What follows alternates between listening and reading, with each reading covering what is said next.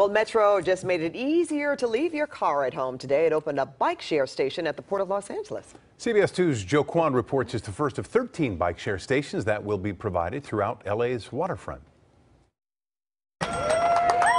Metro has installed 13 new bike share stations here at the Port of Los Angeles. Supervisor Janice Hahn and officials cut the ribbon. 3, 2, 1. Now 120 bikes will be available for bike riders such as Derek Knight. I use it for basically going to like business meetings, if I'm going to the grocery store, if I need to run a couple of errands, things like that. He lives in downtown LA but says he's excited to use a bike to explore the waterfront while getting a workout. Can you tell you see my muscles and stuff? No, I think if anything, it's helped me have more cardio. Hahn says the bike share program will help the port's mission to get to zero emissions. Bikes are human-powered. To get on a bike, you'll need a tap card, or you can walk right up behind me at this kiosk and buy a ride for $3.50 for 30 minutes.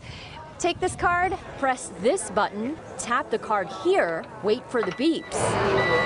pull the bike out, and go on a ride.